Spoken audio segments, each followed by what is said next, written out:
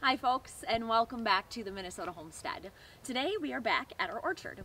Earlier this year I posted a few videos of us actually getting the orchard set up, putting in our trees and all of that. Now as we move into fall and winter, we're getting it all set so that it is fully protected. That means putting up our fence. So we have about 7,500 square feet here, and want to, as I mentioned, make sure it's fully protected and ready to go.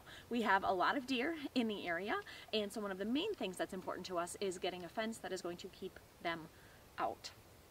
So first of all, talking about the bones, our fence is made of 12-foot treated wood posts. We bury them about 4 feet in the ground and then put them in cement.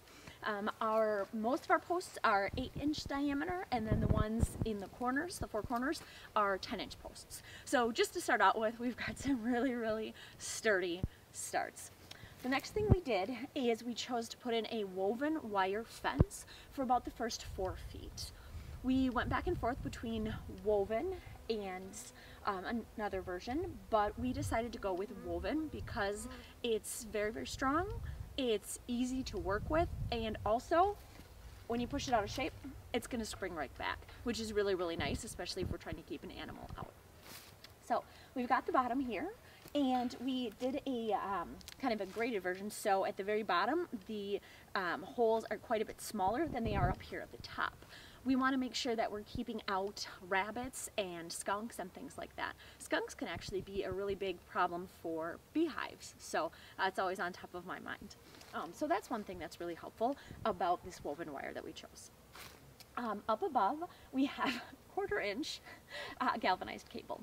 So 1/4-inch is much stronger, much thicker than something we need to keep out a few deer, but my husband is a little bit crazy. He loves to make sure everything is as perfect and as bulletproof and, hello honeybee, as everything as possible. So he wanted to really oomph it up. But so then we have 3 really strong cables going up to 7 feet. I mentioned that we're doing this to protect from deer. Deer can jump 7 to 8 feet. However, they can't jump straight. That way, they need to get a bit of a running start. Because of that, we don't have a whole ton of space between the fence and then the trees, so there's not as much room for them to get up a running start and get over. Plus, 7 feet just in general should be plenty fine. So this is what we have right now for winter. Next spring, we're going to put some electric fencing. We're going to probably do 3, one at the bottom, one partway through, and then one just above the top of this woven wire. And we're going to be doing that to protect our bees. Right now, our hive, way back there behind me, is in its own electric fence. Since we didn't have this fence up at all, we wanted to make sure they were well protected after our first fiasco with Bear and our destroyed hives. Anyway, so they do have a big, really sturdy electric fence back there. So since we don't have a ton of time this winter, what with getting everything else in the cabin ready, we are leaving that electric fence for now. Next spring, when we get the electricity the whole way around, then we'll go ahead and actually take that fence down. So I am very happy this is ready to go. Most of the credit does have to go to my husband and my dad. They spent most of the time out here last weekend working on it while I went on vacation with my mom. And I did a little bit today with my husband. But I'm really grateful for both my hubby and my dad, and this is definitely due to their hard work. I hope you are continuing to enjoy learning about everything we're doing up here. I hope you got some good information on what we chose, why we did this fencing that we did. So if you're thinking about expanding your homesteading lifestyle and are building an orchard or something like that, you can get some good ideas from what we do here.